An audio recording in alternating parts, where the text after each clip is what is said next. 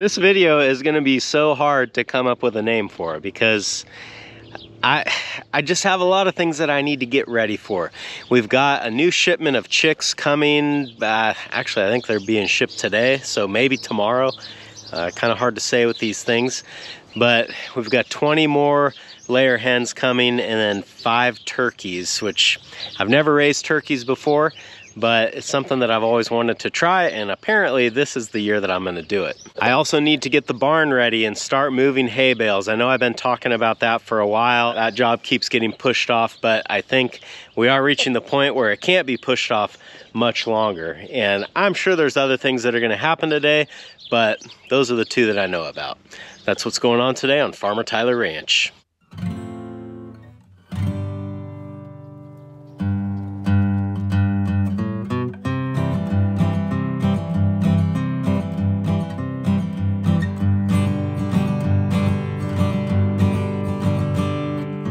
If you guys remember, these 2 large brooders here I used for my meat birds earlier this year, and while I had them in here, what I would do is put bedding down, and then when that would get dirty, I would just put another layer on top of that. So the bedding and the trash, shall we say, has just sort of been stacking up layer by layer, and now with the new birds coming, I want to get these all cleaned out and start that process over again.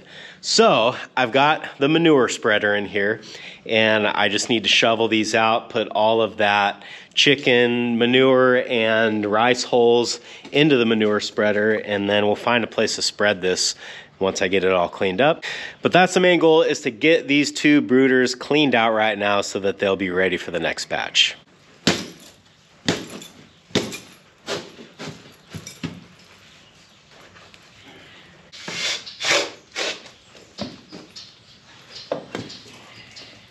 The hard thing about doing this is I can't back the manure spreader up further to that second brooder, which would be a lot easier. I could just shovel it right in. But I can't do that because this header here is too low. The side-by-side hits it. So this is as far back as the manure spreader can go.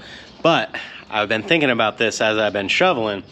If I move this brooder out of the way and then take the side off of the second brooder, I think this would be a lot easier. So let's try that.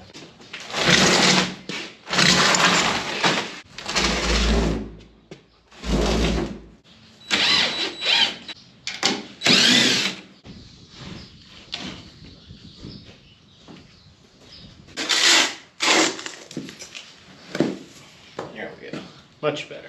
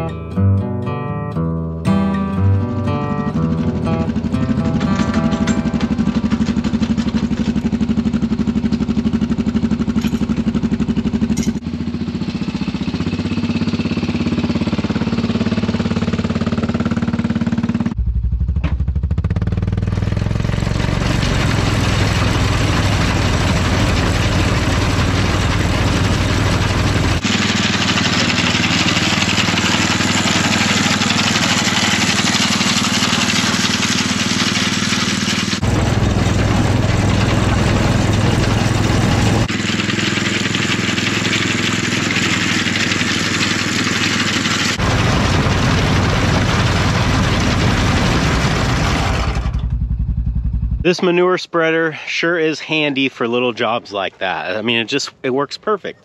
I know that a lot of people are probably gonna say that you can't put straight chicken manure on the pasture like that. It's too hot, it's gonna burn the grass.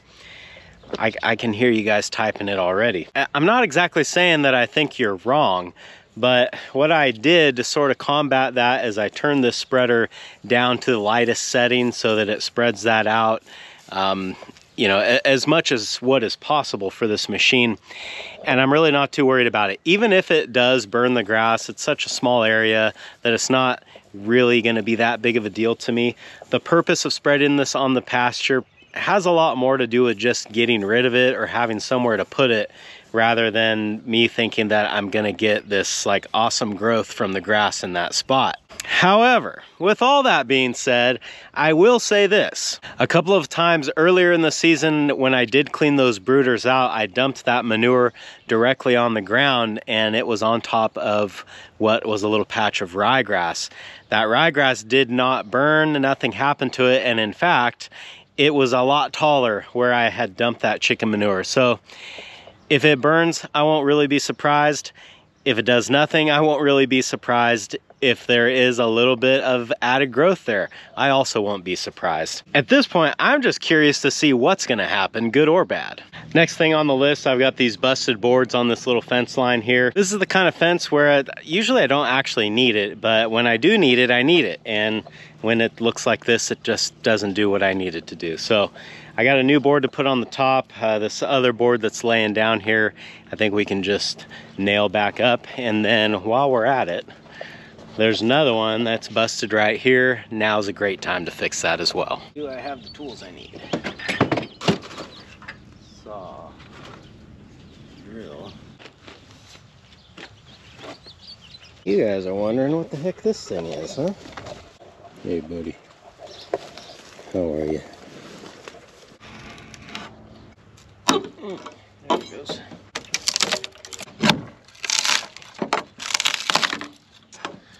Yeah, I guess that board's been there for a while.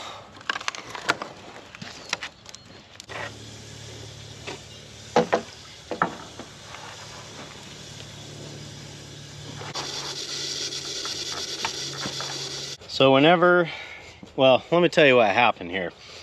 This top 2x4 been broken for a while. That's on me. I should have fixed it sooner.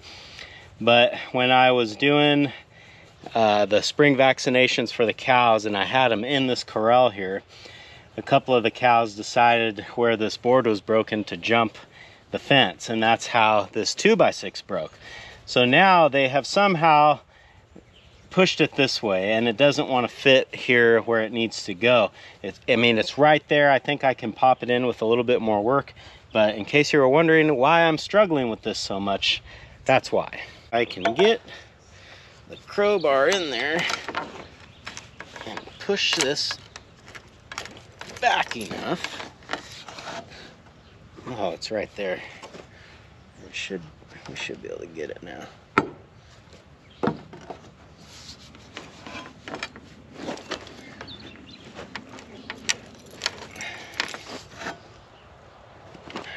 on, that ought to go.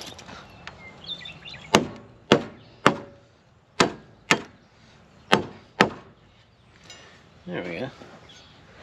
Kind of.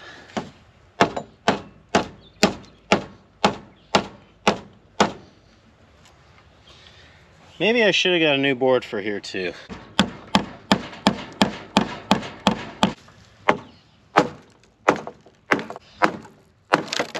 Really? So why didn't I get a new board for this? I should have known. I should know better by now.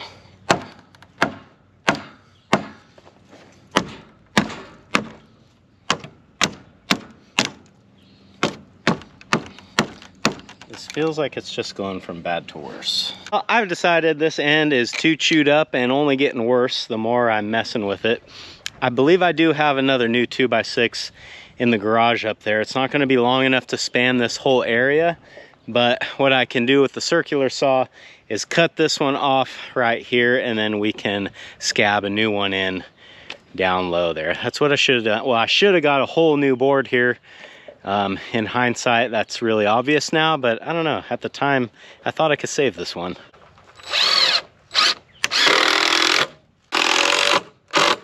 Lots of skill involved here.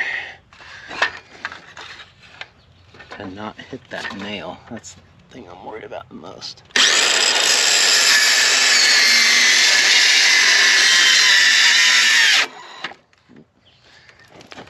Hit something, didn't we?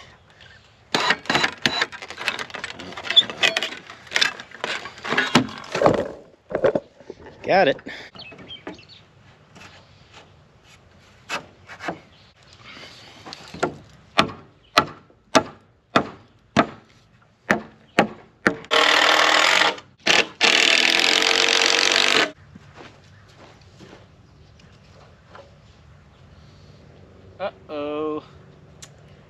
Man, this is starting to be one of those days. When I measured the gap here, the distance, I paced it off, and usually I get pretty darn close that way, so I figured this was a 12-foot span, and I bought a 12-foot 2x4, but we're about, I don't know, 4 or 5 inches too short. So I guess what I'll have to do is cut this down and just do one per span, and then I've got another one I can use over there. All right, let's do it.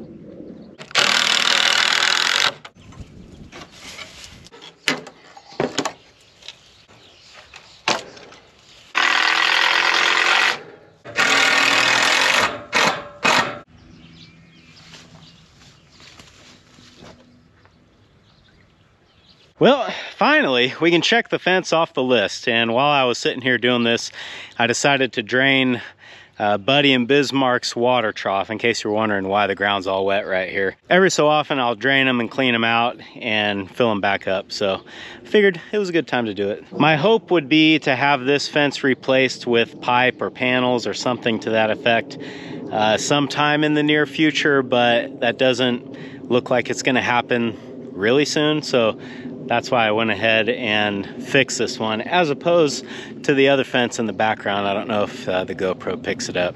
It will be getting replaced this year. This fence, I'm gonna have to rely on it for at least a couple more years.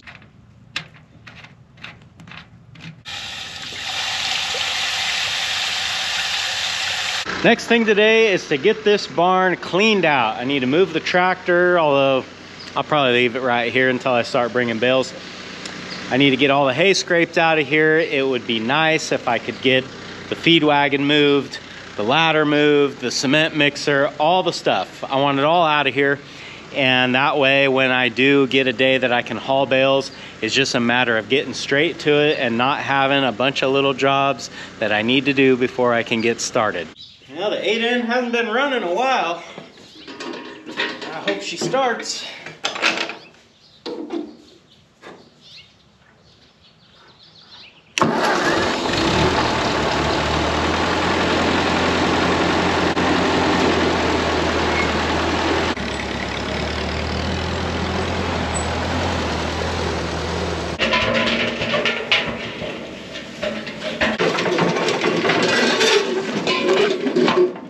Move this home.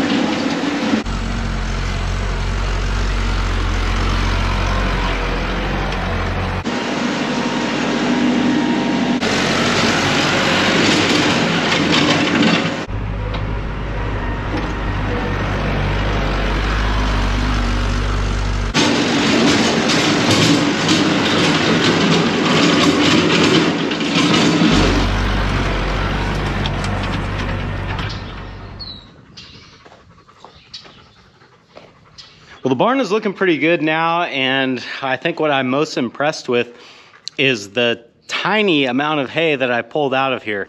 If you guys have been with the channel for a while, you might remember that when I was storing square bales in this barn and I would go to clean it out at the end of the year, I would have like a mountain of hay out there in the corral that was essentially just wasted. And since moving to round bales with net wrap, I just noticed a lot less waste in the barn, which is awesome. So now I guess I don't have any more excuses. I need to start hauling some bales. Thanks for hanging out with me today, guys, and I hope I'll see you again on Farmer Tyler Ranch.